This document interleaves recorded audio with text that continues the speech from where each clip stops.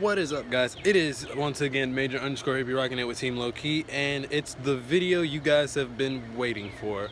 Yes, that's right. If you've been paying attention to my channel, this is the video on how to bypass the Icloud Ios 9.3.2 firmware. I know you guys have been waiting for a minute because I've been getting a lot of emails about it. I've been getting a lot of feedback about it and everything, and I'm actually pretty impressed that the video has reached 23 likes. If you haven't seen it, please go check it out. Leave some likes, leave some feedback, you know, subscribe, all that type of stuff. It actually really helps out. I appreciate all the people that have sent me emails asking for ways in which how to do so, but I wasn't releasing it ahead of time because I thought it would only be fair if once the video reached the designated amount of likes, that's when I should release it. So if you guys don't mind, please go ahead and leave a like on this video because I'm pretty sure everything I say will be of utmost use to you guys.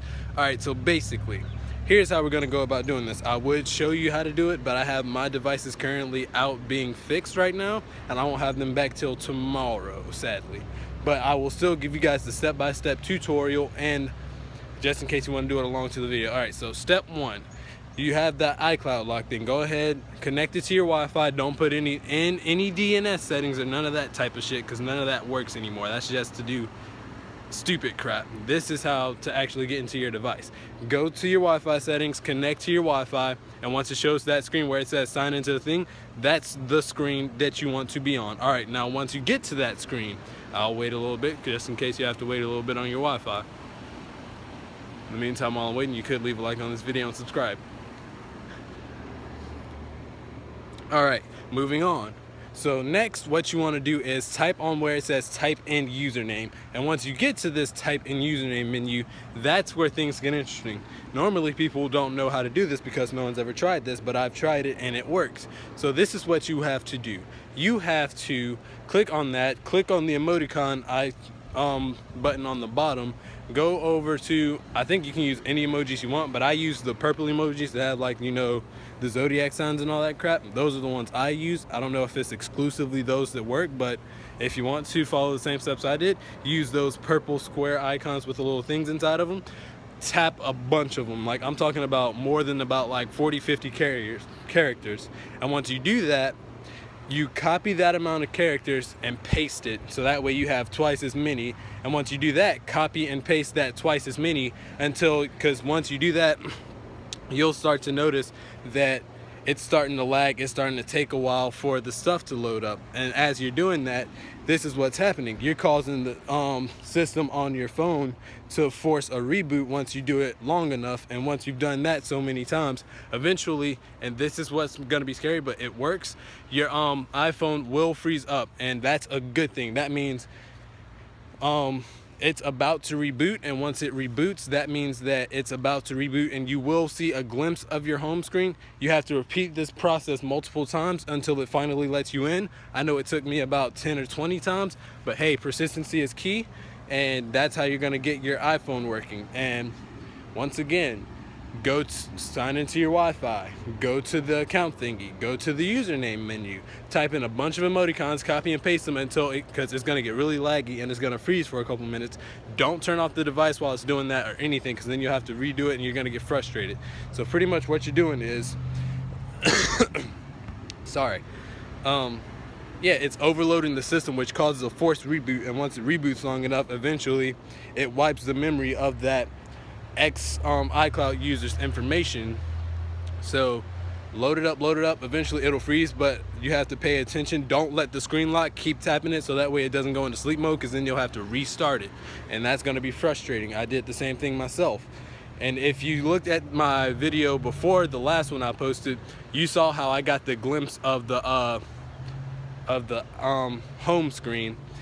That's what you will get, and it will stay there, and you will be able to use your device completely if you go about continuing to overload the system. It'll take you about 10-20 times, or maybe even more. And if that doesn't work for you, guess what your boy also did? I found a second method. That's right, that's why I haven't tried to release it to any of you guys that sent me emails, and that's why you should watch this video, because the second method I found, well, actually I bought some software that will allow you to pretty much in a sense, wipe it without as much effort, you can email me and I'll send you the software via iCloud, and we will discuss exactly how to do a step-by-step tutorial, because I'm all about helping you guys out, because all I want to do is become a well-known YouTuber, whether it be for my gamings, whether it be for my tutorials, whether it be for my video blogs.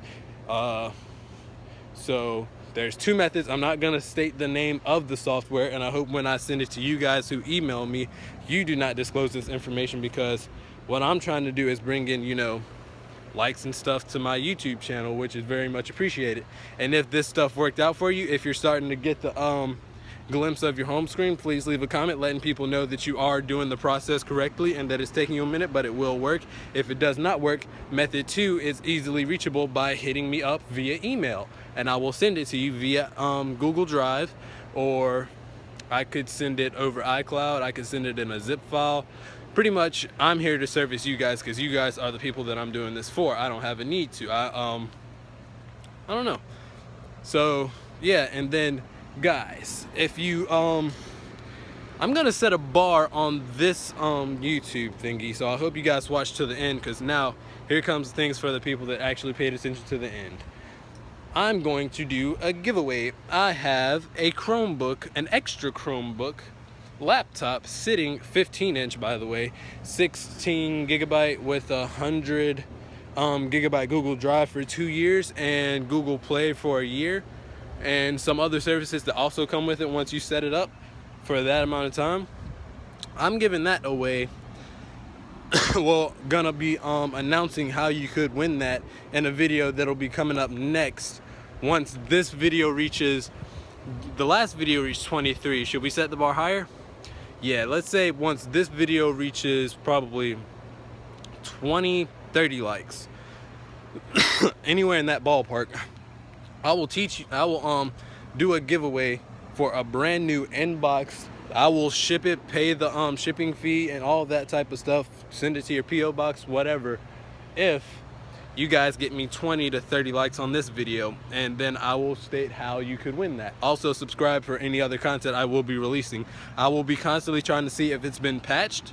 The iCloud bypass, I will constantly be checking the software to make sure it's still working, and if it is not, I will find another way to get you guys your devices working, because I've gotten a lot of emails about people saying they've been scammed on Craigslist, they've been scammed on eBay, and they've been trying to figure out how to do this for the longest. Trust me, I've been in your shoes. I have bought 5 iPhone 6s that have had the same issue, been able to fix every last one of them, because I'm naturally tech savvy like that. I can actually do it via messing around with the parts, or I could do it just messing with software. It's just what I do. So just more to come from this small YouTuber. I hope I can get some subscribers off this video. Like it, like I said at the beginning, leave some feedback, let me know if you're gonna actually use what I said, and if you guys want the giveaway, 20-30 likes is all I'm asking for. That's not too much to ask, right? I mean, I only have about 40-something subscribers. That's pretty great. I appreciate the fans. And go ahead and leave me some emails if you guys want that software instead of going through the hard process. And as usual, peace out, guys.